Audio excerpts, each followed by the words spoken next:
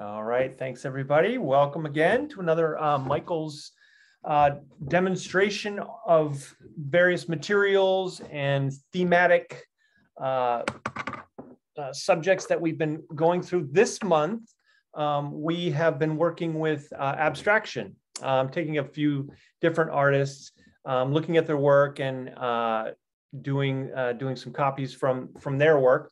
And today we end the month of February with Pablo Picasso, who looks to be a pretty controversial character these days, if you read up on him in the context of today's world. But an undeniably huge influence on a lot of artists, basically since about the turn of the century, the last century, not this century. So I'll look at a few of his works before we actually get started. Oh yeah, somebody said needed a password. I actually needed a password as well, which was a bit strange. So I apologize for that. I don't know what was going on, but they put new levels of security on these classes because there's so much good information, I suppose. But anyway, so we're going to be doing a copy of a Picasso painting, and I want to show you a couple of things before we get started. One of them, of course, is always the list of supplies. We'll always go over that.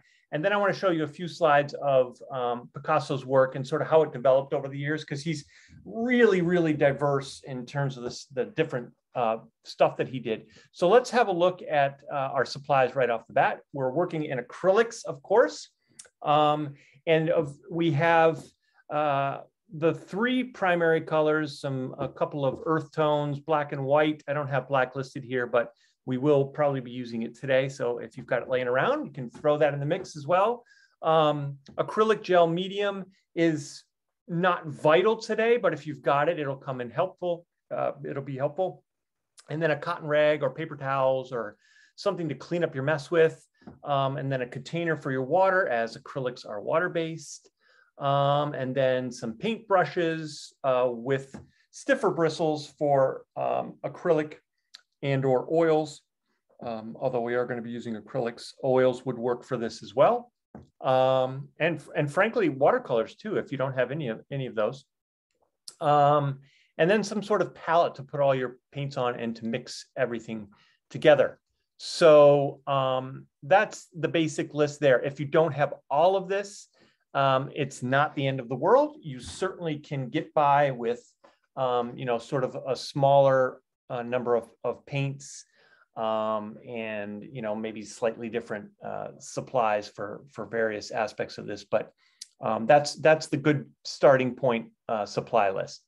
Okay, so let me show you the painting that we're going to be doing today. This is a painting, I believe, of his from the 19 teens, I'm guessing 19 teens, 20. I haven't even looked it up, but it is definitely sort of post-Cubist. The Cubist period was sort of in the early 1900s. So it's probably 19 teens, somewhere in there. This is the reason I chose this one. It's got a lot of really nice kind of subtle color differences and color shifts. So there's lots of nice opportunities for mixing in this one. And the shapes are fairly simple. So hopefully we'll get through most of this today. Should be a bit of a challenge, but I think we can handle it. And that is that. So if you want to take a screenshot of this, I always encourage people to do that. It allows you to kind of blow it up and maybe work from a bigger version of it off to the side while we're all here together on Zoom. All right, so that's that. I'll just leave that up for a second or two. I'm going to show you a few others of Picasso here to just kind of show you how diverse his body of work was. I think he lived to be about, I think he may have been 90 or somewhere way up there. He lived the full life. But this is a painting that, when you look at Picasso, you don't think Picasso. You think sort of more of a classical painter, maybe from the early 1800s or 1700s or even earlier. But this was done by Picasso, and everybody prepare to have humble pie. This was done when he was 15 years old. So he was a very masterful, accomplished painter at a very early age. This is a pretty sophisticated painting in terms of knowing how to paint and how to draw. He was sort of trained classically, meaning he sort of went through a regimen of learning how to draw, people, learning how to draw faces, anatomy, and things like that. So he had mastered this by the time he was a young adult. And this is an example of one of those early, more classically oriented paintings. I think this is 1888 or around 1890 whenever he was 15. I think that sounds about right. This is, still sort of realistic, but obviously his color choices are a little bit more personal. He's sort of got a triad here of the primaries and then a couple of secondary colors kind of surrounding things here. So you can see he's very curious. He's very interested in kind of new ways of representing things. And then this painting is probably his most famous painting, and this is called Demoiselles d'Avignon, which is a massive painting. I think it's like 9 feet tall and like 8 feet wide or something like that. And it's sort of a cubist type painting where he sort of flattened everything down and the faces are very stylized. And it was a very shocking painting for kind of conservative Paris social life of the early 1900s. And this kind of took everybody by surprise and by storm, and was really his calling card throughout his life. And it's one that if you were to say Picasso, they would throw this painting out as one of sort of his 5 paintings that people could name. And then we've got something here, which is sort of along the lines of what we're going to do today, in that it's sort of a cubist oriented thing. And cubism is basically just everything. I'll just give you the very Cliff Notes version. Everything's flattened out. There's no real effort to create 3-dimensional space, although this one has a few shadows and things like that. But it is more about pattern, shape, color, and flatness. The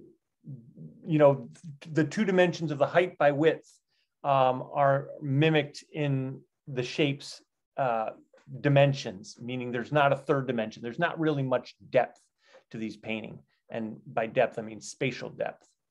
All right. And then here's sort of your classic cubist painting. I could show you all of these slides, and you could make the case that different artists did all of these, but these are all Picasso, and these are all an example of just how he was constantly, working on nervous energy and was looking to reinvent things and looking for new ways of creating stuff. And then this is the one we'll be working on today. So there we have it. Let's throw this one up again here so you can see it. There it is. So one last time, if you want to take a screenshot of that, we'll let you do that before we get started. All right. And as always, I know that we've mentioned this and we always mention it, but I do want to make sure that everybody knows. I encourage questions. If you've got something that is on your mind, doesn't make sense, put them in the chat, and then Jimena will read them out to me, and we can sort of go through and hopefully answer your question. Okay, so I think we are ready to go. Okay, so I did something a little different for us today just to mix things up. I'm not working on canvas today. If whatever surface you want to paint on is totally fine. If you want to paint on a canvas, if you want to paint on a board, like we did in our premium class last week, something like this. These are the Artist Loft wood panels. These are great. They're, I think, a 1/4 inch thick or maybe even 1/2 inch thick. And the only thing that you want to make sure you do with any surface that you're going to be painting on, especially if you're using oils, we're not using oils, but even with acrylics too. And this is a canvas pad, which you can also use. These are basically sheets of cotton fabric, gessoed on one side. In this case, they're ungessoed on the other side. You always want to make sure that you've got some gesso on there. Gesso just seals off the surface from anything that would sort of seep into it. And Gesso does a nice job of that. It just sort of, you know, in this case, because I'm using paper, I'm actually using watercolor paper. I thought I'd try something a little bit new. It doesn't really matter what kind of paper you use, as long as it's sturdy enough to kind of hold up to a coat of gesso, which I put on here. And I've stained the gesso. Actually, what I did is I put gesso and then I mixed in some raw umber into the gesso, stirred it up, and then just painted it on. So I essentially just tinted it a little bit with this raw umber to give it a little bit of a sort of a duller, not so bright white. So that's what I did today: watercolor paper and then gessoed with a tinted, slightly tinted with raw umber and mostly gesso. So that's what I'm working on today, but feel free to work on with anything.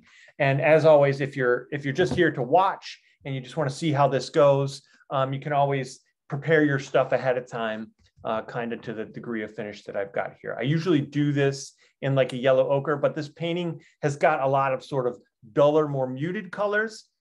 So I decided to go with something a little bit softer and not quite as bright and warm. Okay, so let's get started, shall we?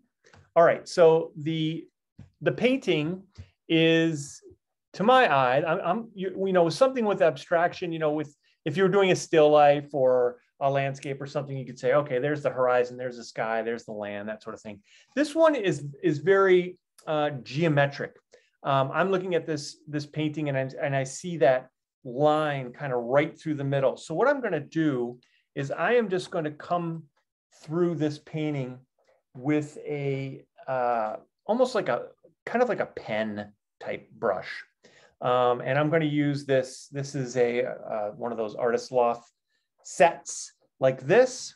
They come in these little, I think this was like $10 for all these brushes. Some of these are other brushes interspersed in here, but this is essentially what you get. This is how many brushes you get, like 15 or 20 brushes for like 10 bucks. You know, they're not made of, you know, fine mahogany or, you know, gold plated ferrules or anything like that, but they do the job. They're really reliable. I've been using these for, you know, going on a year now, you know, 8 months, 9 months, and all of them are in great shape. So they really hold up. And I'm just going to use one of these rounds, sort of a smaller one, number 4. I'm working fairly small. This is 9 by 12. It's a good size to work on for, you know, this format. But what I'm going to do here is I'm just going to use this as kind of a little pen to kind of divide up the canvas a little bit. And I think what I'll do, since this is Picasso and, you know, he took a lot of risks and liberties, I'm just going to take a different color than I normally use. I usually use like raw umber. So I'm going to use Artist Loft academic level ultramarine blue, which is sort of a standard issue blue. And I'm just going to use this as kind of my ink for my my pen-like brush that I've got over there. Nice little round brush. And I just got a little bit there because I'm going to dilute this. I'm going to have my medium kind of off to the side here. And I've decided I'm going to use the professional grade medium. You know, somebody asked a question last week about what's the difference between professional grade and student grade mediums. Well, I found the difference between mediums and gels. Mediums and what was it? I forget. I think it's mediums and gels. One of them is very smooth. Mediums are meant to be poured out, and then the gels are a little bit firmer. But as far as the different levels, like professional grade and the student grade, I couldn't find any information about what the difference is. So I'm going to go with the idea that the professional grade is more of a pure version of this, meaning it doesn't have a lot of extra ingredients that are just fillers. But that's just me making up an answer because I couldn't find the real answer. So I do what I can. All right. So I'm just going to have a little bit of this out. I'm going to scoop it just right next to it. And this acts as kind of like a thinner to the paint, kind of like heavy water. So if I want it to be thinned out and want the paint to flow a little bit, but I don't want it to run all over the place like water, I'll just sort of use a combination of both. So I took a little water, thin this out, and then I'm just going to put a little blue on here and just going to draw for a little bit. So first thing I'm going to do is divide it in half. And if you wanted to use a ruler, you could, but I'm not going to. I'm just going to go freehand here. And it's pretty much right down the middle. It looks to be slightly off center. So, you know, like this might be the center. I'm going to go slightly off like that and just make a nice straight line right through it. So that's my first big piece of the puzzle. I'm doing this all monochromatically. I'm not worrying about you know, delineating different colors here. And I've got that big yellow square rectangle up in the corner there. So I'm just going to lay that in. If it looks like your ink, your paint is starting to get a little stiff, just add a little bit of water. That'll make it nice and easy to work with. Give it a little more flow, a little more viscosity. I'm seeing this little bit over here, and I'm going to, it just starts up off the corner and goes pretty steeply up to about here and there. And then we've got sort of this accordion type action going with the book. So I'll just sort of continue that. The angle here is a little bit steeper than this angle, and it goes pretty much all the way down to the bottom and then comes almost right to the middle, comes back. It's kind of a butterfly type, comes almost all the way right there, up and down. Don't worry, you know, some of these are big areas, you know, big lines and small lines. I'm just, again, trying to do the basic drawing of the main shapes in this particular case. And then we got this, and I'm not even, you know, this is the thing about abstraction is, you know, a lot of people go, oh, well, that flower is blue. It's like, I don't even know what this is. It's just sort of a series of colors and patterns. And that's one of the things that about abstraction, which can be really kind of liberating, is you're not bound by the rules of, you know, what objects would normally, what they would normally do in normal space. You can kind of make stuff up and alter the reality. The surrealists, you know, like Salvador Dali, everybody knows him, and Henri Magritte, who was, I think, a much more interesting artist. They played around with that idea. So I'm just sort of drawing as I talk here. So if you've got any questions about what are you doing now, I can't figure that out. Just tell me to slow down and I'll do my best. I'm just trying to break things up here. Think like a Picasso.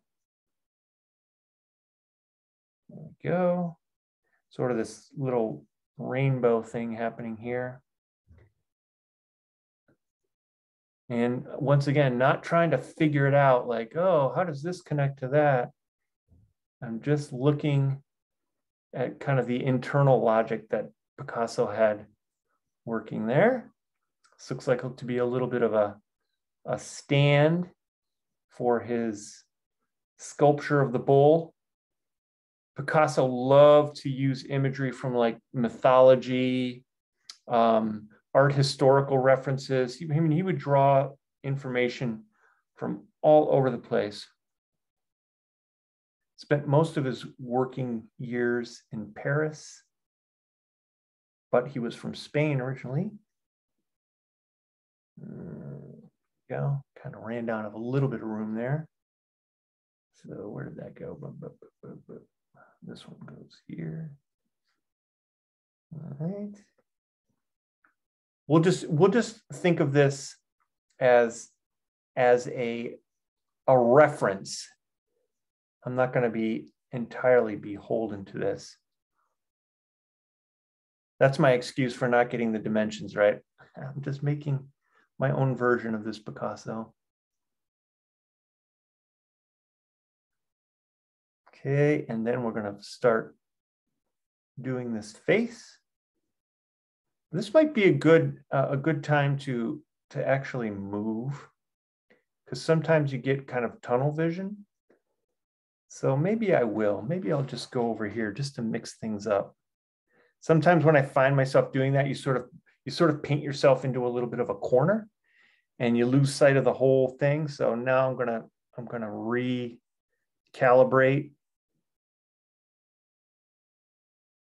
and just find another little spot over here. I'm gonna add those light rays later. So I'm just getting major shapes at this stage. Got the big, so that's gonna come right over here. So I'm referencing this little line for the yellow. Now I'm looking at that picture frame. So I'm just going to move over a little bit, goes across the center line here. But you can see how everything kind of works off. It's either over here or it's over here, or it crisscrosses over like this one does.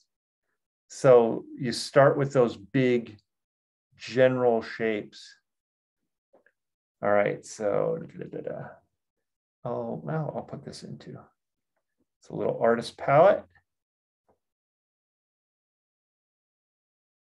Kind of like a big kidney bean right in the middle of it.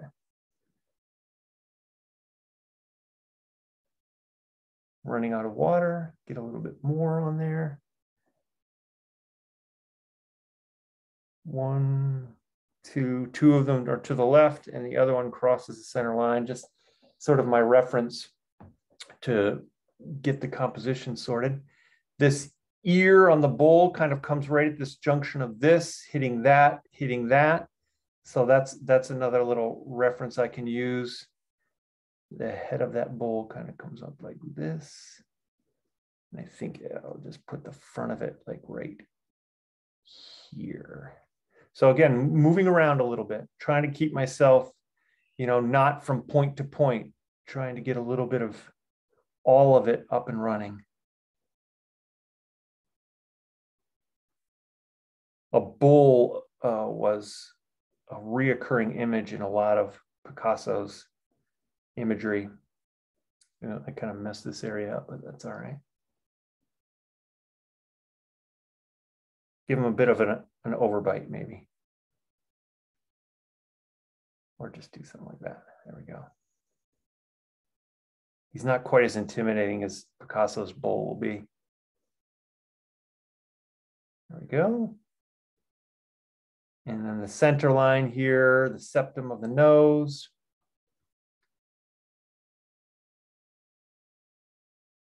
There we are.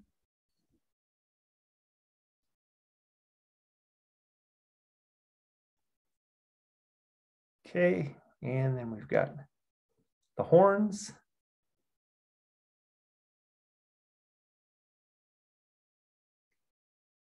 Like that. It's an abstraction of Picasso's abstraction.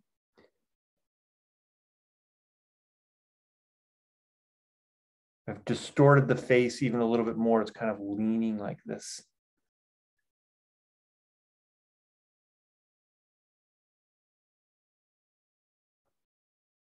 All right, I'll just throw that in there. I'm really tempted to try and fix that, but I'm not going to, because I'm going to embrace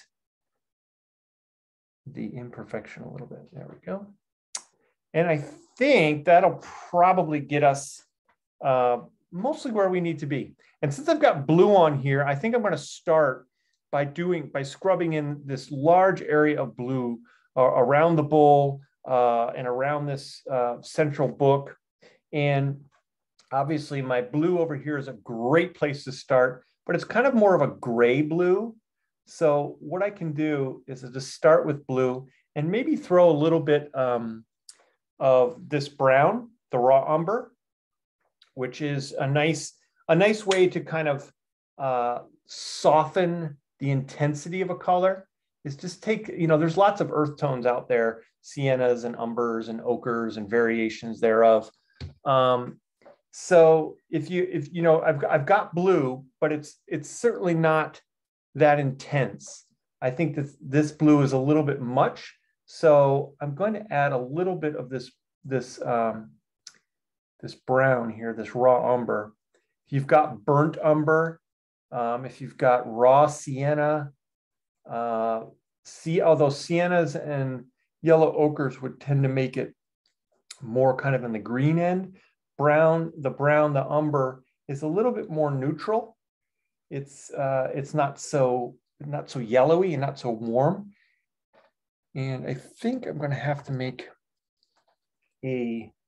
what's called a tint of that color, because this color might be a little bit much in terms of its darkness, might be a little too dark. So I'm going to have a little bit of white here. So I'm just going to kind of experiment with this. I'm just going to actually see what this looks like down here. It's actually not too bad as is. Maybe I'll stick with it, because I'm working kind of thinly. So this gray layer, which has that color already in it. Let me see if you can see that. Ooh, let me just put this over just a little bit so you can see. There we go. So a little bit of this umber has kind of cooled it down and calmed it down. So I think we're going to go with it. So it's kind of got this light, the light background coming through because I'm working fairly thin. So I'm just going to use this as is without adding any white to it. I'm going to use white later, so it's there for the taking. But for the time being, I'm just going to leave my color kind of untinted.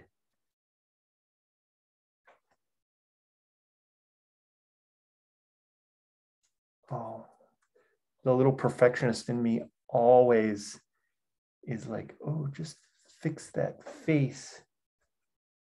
Put a little medium in it, make that paint go a little bit longer. Just kind of mix up a little bit more as I go.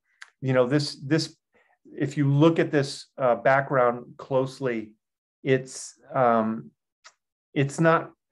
perfect in the sense that it's all smooth and even all the way around.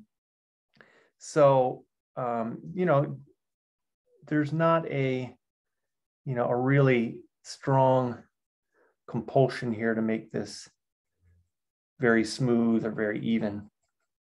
So I'm just kind of taking it as it goes.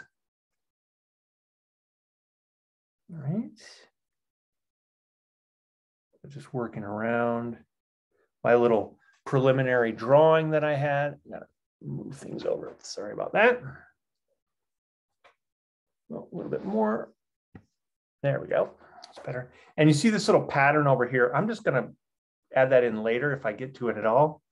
But for now, I'm just going to kind of put the broad strokes, so to speak. And then all this is out of that blue zone. And then it looks like this is the last little bit here. So that's about it. And you can see, well, I don't know if you can see it too well, but you know, some of this blue looks a little bit bluer. Some of it looks a little bit browner. Some of it looks a little bit more neutral. And that's actually there's a lot of that going on in the painting itself. You know, like say if I wanted to take a little bit of white here and work a little bit heavier, you know, there's a couple spots up top that are maybe a little bit lighter. So you can kind of vary that, you know, color scheme a little bit in that background. See, this one's a little bit softer, a little bit more gray. And you know, you can definitely see that this is a painting. You can see the brush strokes. You can see the kind of the color variations. Very much a, you know, just kind of a reactive painting. He's going, oh, it looks like it needs a little bit over here. You're just kind of pushing around. Since I've got all this blue on here, I'm just going to look for anything else that I can get some mileage out with this. There's some little squares here that look like kind of a really dark blue, almost a black. So I'm just going to use this blue as my base and work off of that. So the first one I'm seeing here is this little shape here, which looks a little bit more bluish and definitely lighter. So I'm using, you know, more blue and definitely more white to kind of get this light blue tint right in here. So something like that. I think that's a fairly good match, actually. That's why I really liked this painting when I picked it out, because of that exact reason. Is just there's just lots of subtle little shifts here. Speaking of subtle little shifts, we're going from kind of a real strong blue gray. Let me get some of that back a little bit. I went a little bit too far with some of this light stuff up here, so I'm just going to get some of it back. But what I notice is this shift over here is bluish, but it's more of kind of a turquoise.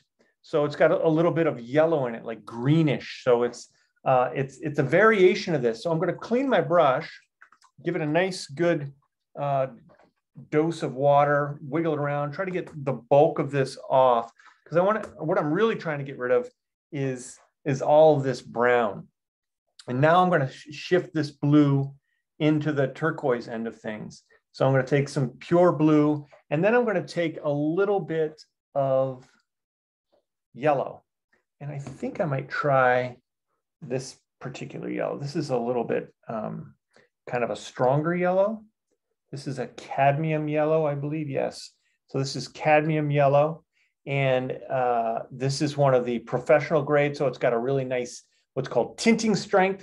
It's for a yellow. It's pretty powerful. Cadmium yellow is a pretty powerful yellow anyway. And then you get the professional grade level paints, and they'll have more pigment. They have basically the highest amount of pigments you can get in these paints before it doesn't, you know, do as an effective job of being paint.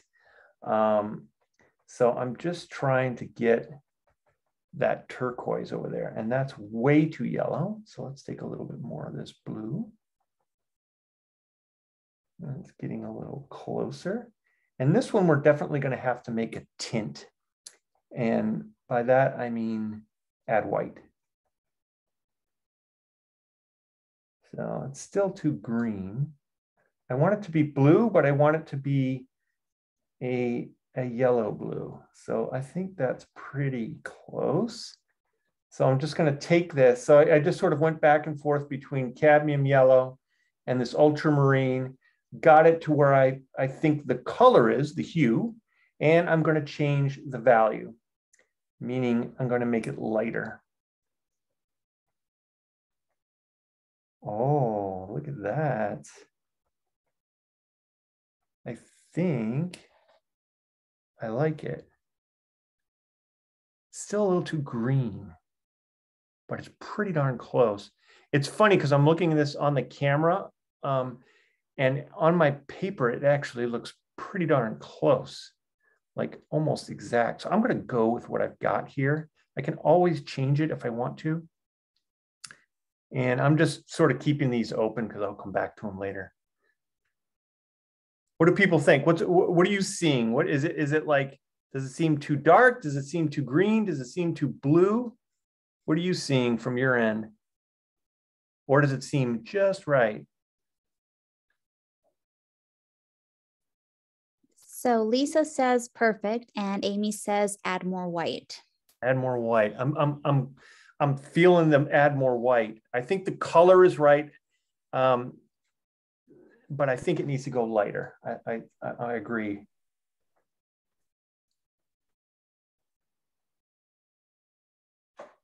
So this is, this is really some of the trickiest stuff in painting, is getting all of the different color variations right. So you got to get the color right.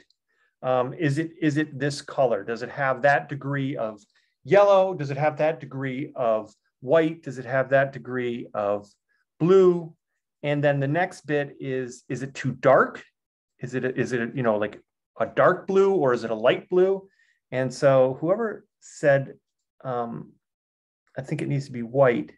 Actually, you were actually, both people who answered were right in the sense that perfect, I think the color is pretty close to perfect. It's really close.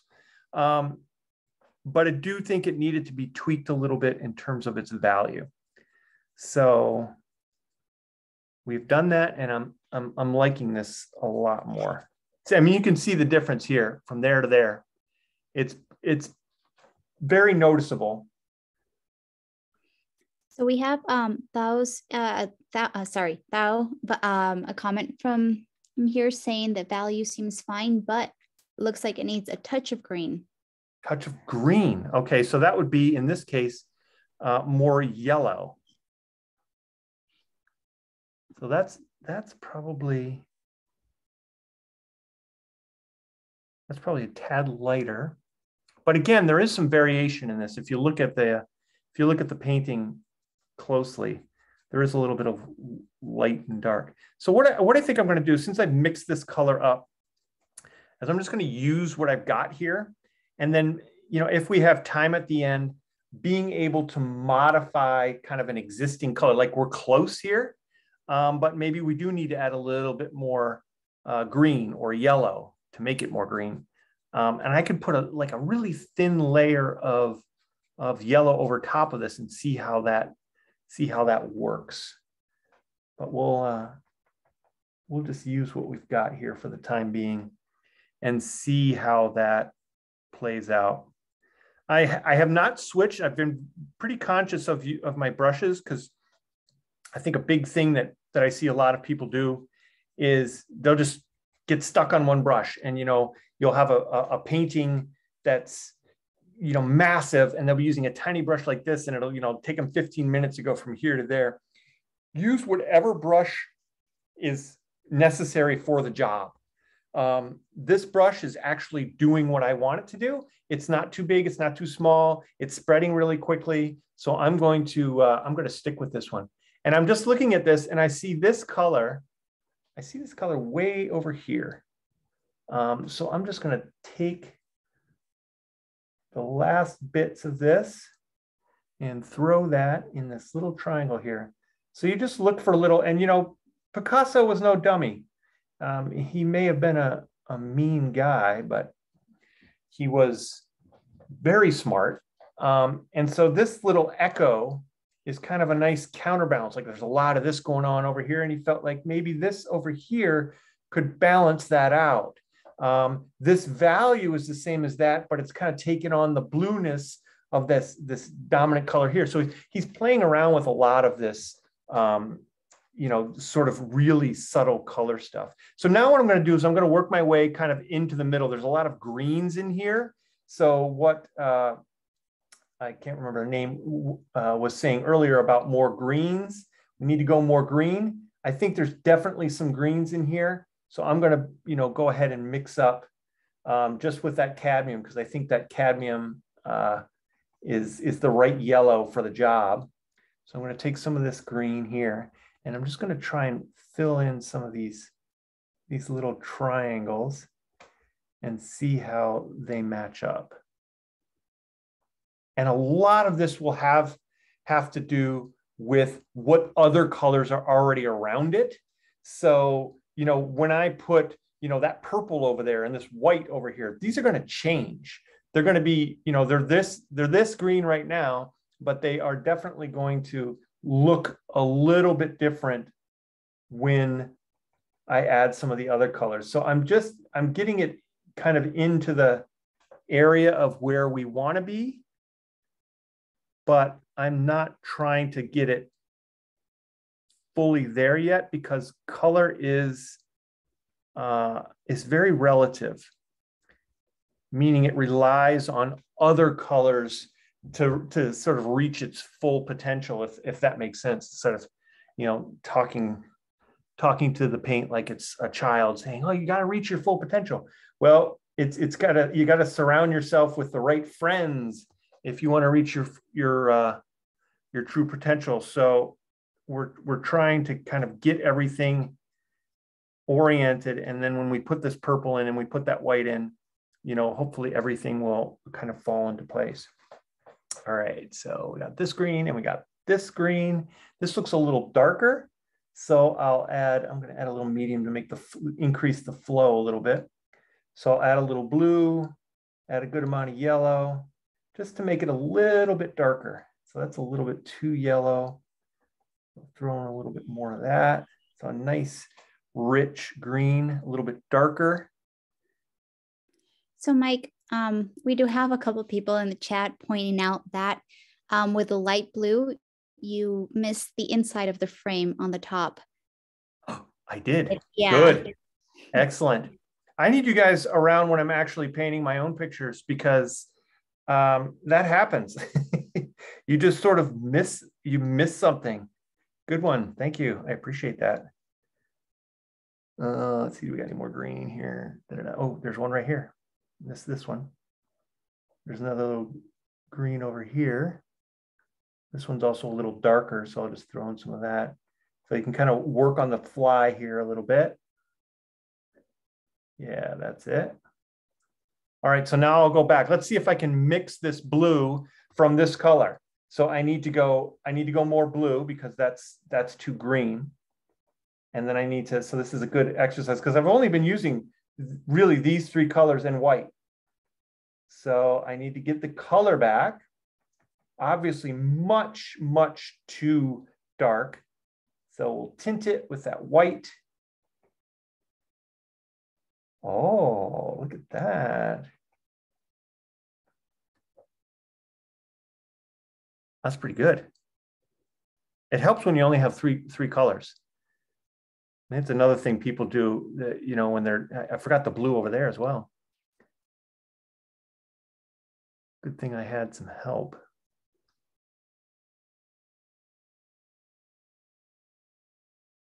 And you can see how quickly a painting like this really comes together. And it really relies on everything being up and running.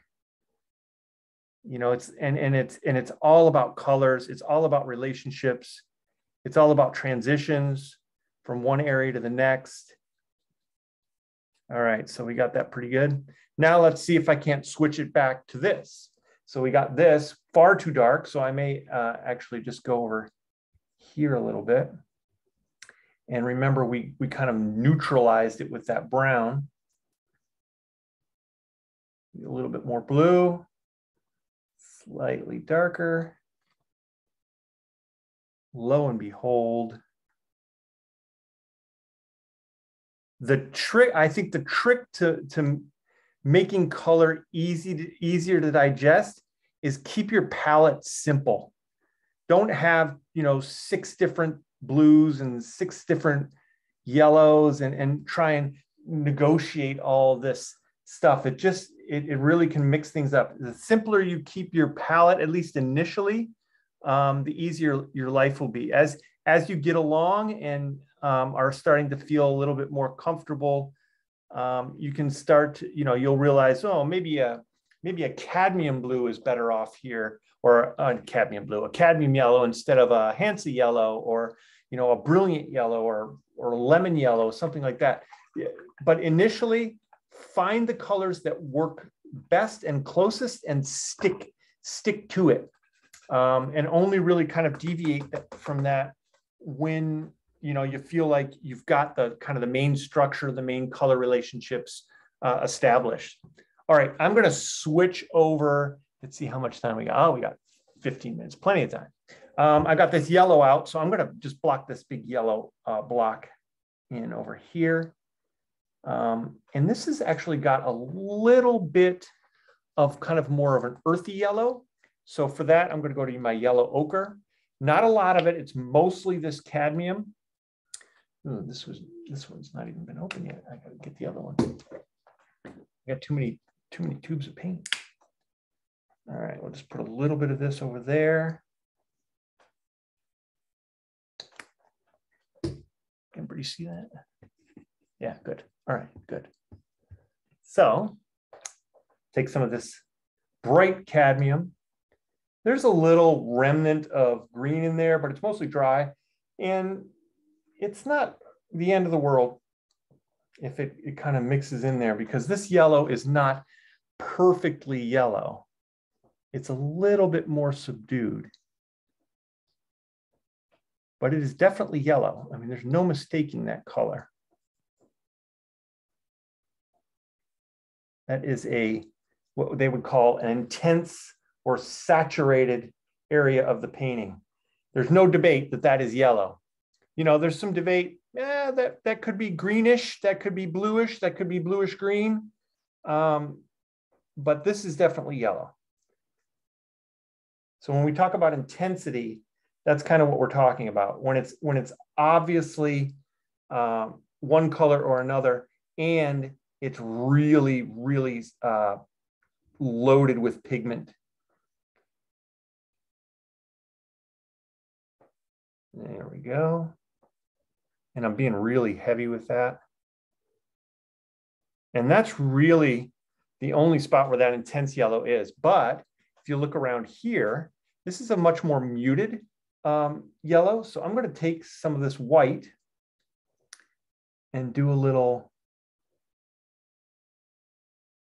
kind of softer, more tinted yellow. So I'm just kind of interchanging between the two yellows. I think that's pretty good. And you can definitely see in the picture of the original.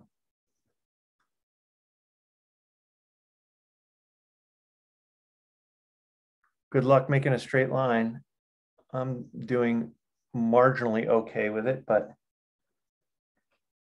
it's all right. There we go. Let's see, is there any more spots where this kind of, yeah, that's a little bit bright, but I'll leave it for now. I can always fix that later. It's definitely in the neighborhood. I'll do this now, but it's a little bit more white, and it's actually a slightly grayish.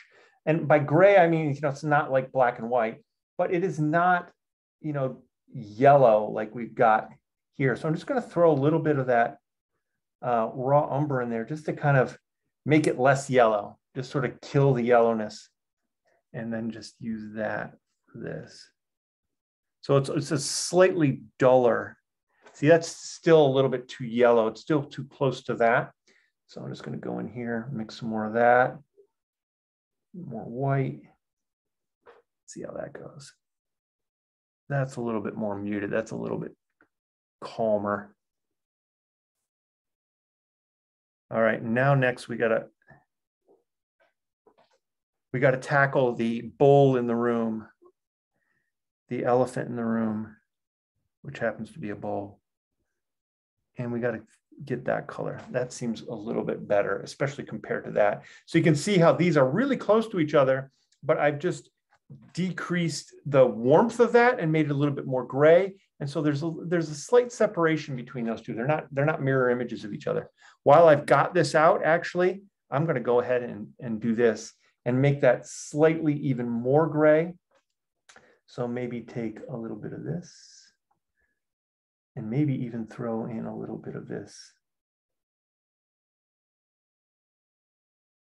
Grays are pretty subtle in the sense that you're essentially mixing opposite ends of the color wheel, like red and green are opposite on the color wheels. If you mix that in the middle, you get sort of this grayish brownish color. So if you're ever in doubt, it's like, oh, does that seem too intense? If it looks too blue, then take the opposite of that color. If it looks too red, take the opposite of that color as far as the color wheel goes. It's something I haven't really talked about a ton, but it is a good lesson in terms of trying to digest how color works. Because there's a lot of really kind of neutral, grayish type colors here. This still looks a little too yellow. So the opposite of yellow is like purple. Maybe I need to get some red out. It's the only primary we have left. So we'll just take a little bit, and we're going to need it anyway. I'm dressing the bowl. Let's put a little bit of that in there. So I'm mixing up a little bit more of kind of a purple. And in the interest of getting away from that yellow.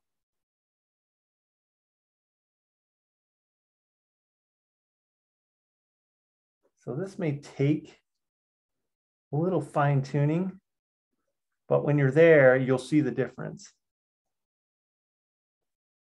You can see how powerful that that yellow, the cadmium yellow is.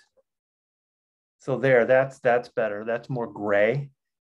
I can see it really well on my palette. It's just kind of killed that yellowness a little bit. And then I'm going to put a little bit of medium in there to kind of make it, let some of this shine through here. Still got that kind of yellowish tint to it.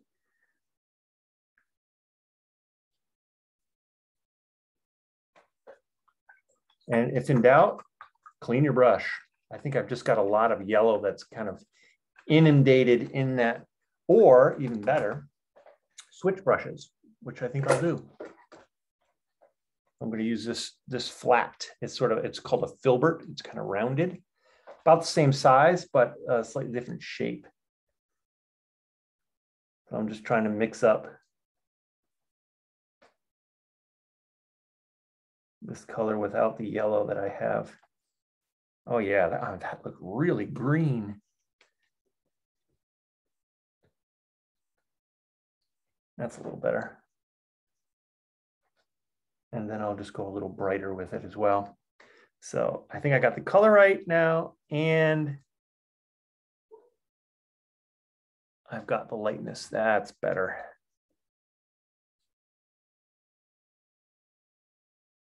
So kind of knowing how color reacts and how color mixes.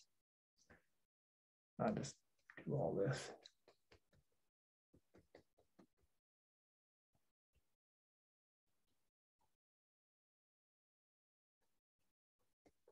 Yeah, that one I had before was just too yellow. So that's a little better. Okay. Might even calm it down, calm that candle down a little bit more with this as well. All right, yeah, that seems better. All right, so let's go to the bowl. To the bowl. I got my brush. Clean that off.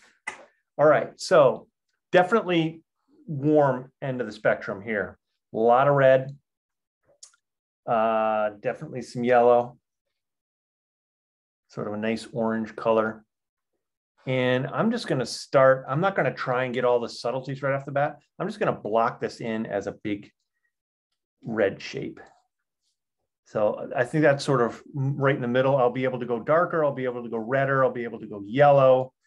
But this is definitely a decent place to start. I really mangled the shape of this, this face. But like I said, I'm making a even more cubist view of this head. So this simple color palette here is some of this kind of brilliant red, and then adding some of that cadmium yellow to it to give it more of an orange hue, orange color. And I'm working fairly thinly so that like when I cover something up, I can still see where that eyebrow is. And actually, I'm just going to go over the eye too, because I can see there's a lot of that orange in there.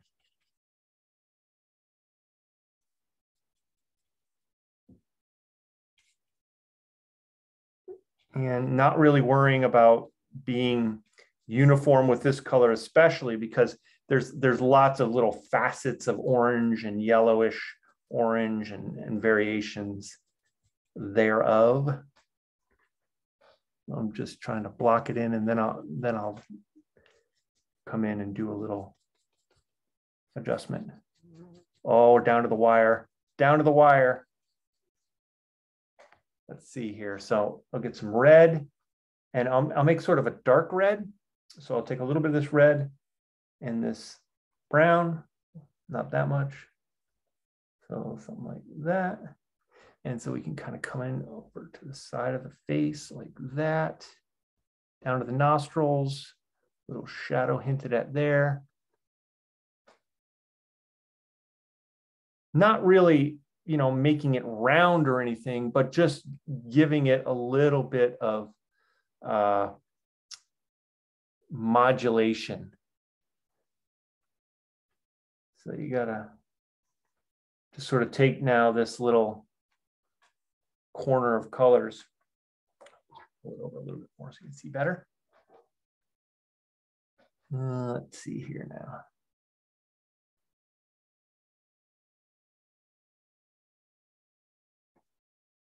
So just making kind of darker colors, just going into the kind of the cheekbone, I guess you could say.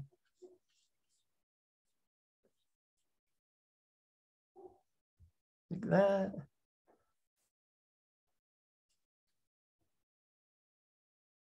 And a little nostril, or the hint of a nostril.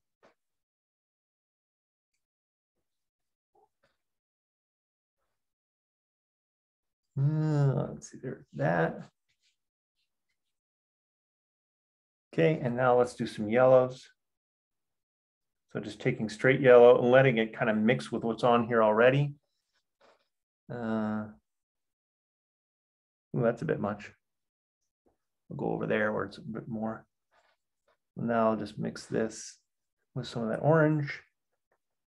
Modify this a little bit more. That's a little better.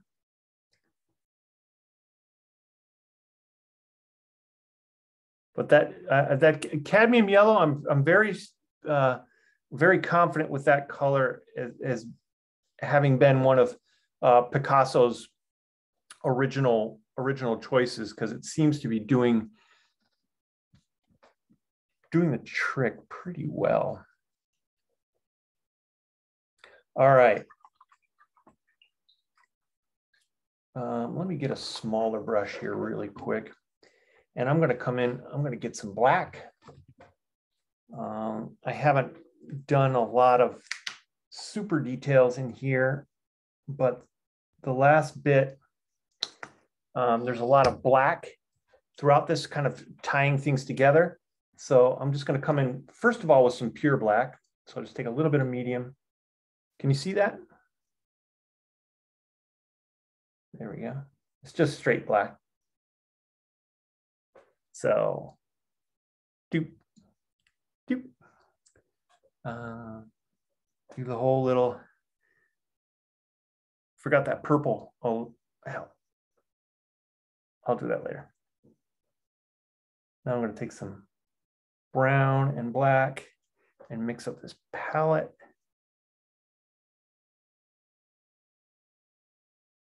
Probably needs a little bit more brown, but pretty close.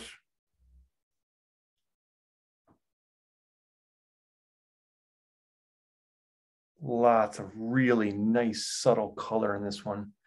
And then we've got some, I think, more of a blue black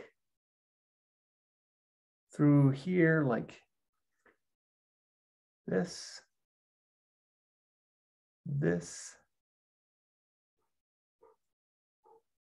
Can get a lot of mileage out of this dark black.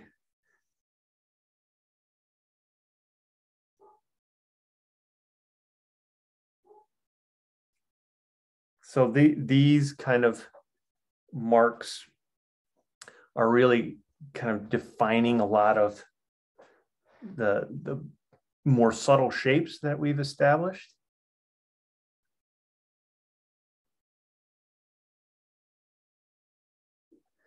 Picasso was really influenced by like masks, like especially like African masks. That was a big influence of a lot of early modernist painters in Europe. You know, just sort of big stylized shapes.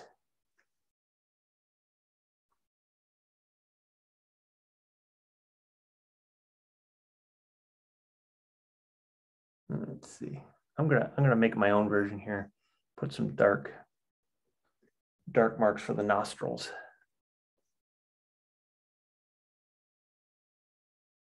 Let's see, chin there.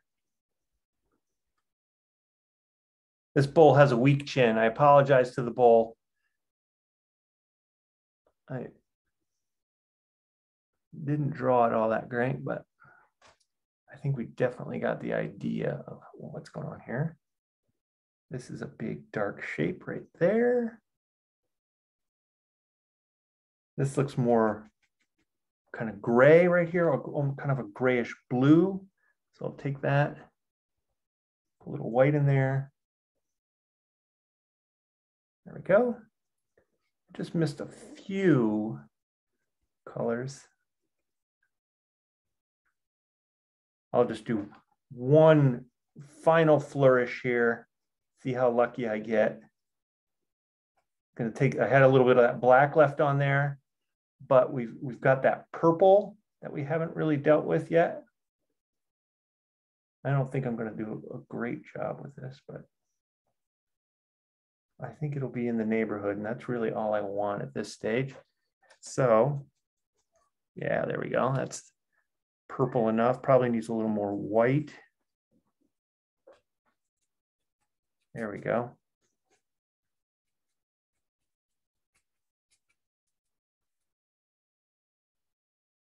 Who says you can't paint effectively in a panic? It can be done.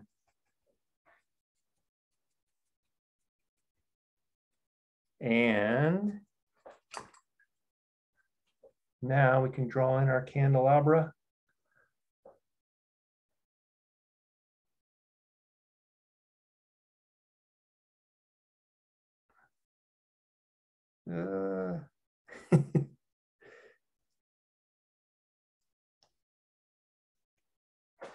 Ba-ding! Missed a few colors in here, but we got a lot of good color mixing done in there. So there we go. That was some quick recovery time there at the end. Maybe we should do a little quick show and tell. What do we think? We got some time maybe for that? We're a little over. Some volunteers that would maybe like to show how they went with this one. This is kind of a rough and tumble trip through a Picasso abstraction. Let's see how we did. So here's Sarah. Oh yes, Sarah, very nice. Ooh, yeah, you got some that red yellow in the face. Very nicely done. Went a little more pastel and almost Matisse colors here. I like it. Matisse and Picasso were sort of contemporaries of each other and were kind of always in competition. Yeah, very nice, Sarah, as usual. Great job. And we have Ed's iPad, but I believe that's not Ed. Nope, that's Diane. I know Diane now. Excellent. Sorry if I violated some disclosure laws there, but hello, Diane. Oh yeah, that looks great. Oh, you got the purple much better than I did. Very nice. Really good. And you got all those parts that I missed as well. Great job. Then we have Allie. Allie. Oh, all right, good. Oh, you spent more time on drawing the face. Much better job than I did. My face is falling apart. Yours is much more solid. That bowl has been done justice. Very nicely done. Then we have Susan. All right, Susan. Yeah. Good. Another good bowl drawing. You guys are putting me to shame with these bowl drawings. Madeline. Yeah, Madeline. Oh, nice. Yeah, you really got the cubist elements there with all those kind of geometric faceted portions. That looks really good. Madeline. Kylie. Kylie? Oh yeah, nice. You went a little bit more vibrant with your greens. I like that too. See how it's a nice contrast with the red and the greens are kind of opposite of each other. And if you just tweak your colors a little bit, it really can dramatically alter the way those colors relate. Yeah, very nice. I have Cindy. Cindy, very nice. Oh yeah, you worked a little bit bigger too. This looks maybe like 16 by 20 or something like that. Great. Really And nice, bold shapes. Really captured the modernist element of it. Yeah. And then we have, I hope I'm pronouncing it correctly, Saraba. 1 second. Yeah. Oh, yeah. Nice. Oh, you got that separation of those two big colors in the background. That looks really good. This set more bluish and more greenish off to the left. Great. Nicely done. We have Lynn as well. Lynn. All right. Nice, Lynn. Oh, you did it. Did you do it reversed? No, or is that just me looking at it? It might be mirrored. It might be mirrored, yeah. All right. And I think shows you my brain. Very nice. I like that. You sort of took it to the purple end of things, that blue. That looked really good. All right. Is that everybody? I think so. If we missed anyone, please remember you can also post it on social media and hashtag Make It With Michael's and Michael's classes so we can get to look at all of them. Yeah. Great job, folks. Thank you. This has been February's abstraction month has now come to a close. Next month, we're going to start some paintings relating to hopefully spring, maybe starting in your area. And so we'll have sort of garden themed floral type paintings. And we're going to take a look at a lot of sort of French Impressionist era painters. Pissarro, Camille Pissarro is one, and then I think we do Fontaine-Latour, and there's, I forget the other two, but there's, it's a good month. And we don't start, I believe, and correct me if I'm wrong, but I don't think there's a class next week because we only have 4 in March. So the first week is a little bit of an adjournment, and we'll start up again on I believe it's the 8th or the 9th. But check the schedule. I believe that's correct, though. All right. Thank you, everybody. I really enjoyed it and hope to see you again next time. Take care. See you later.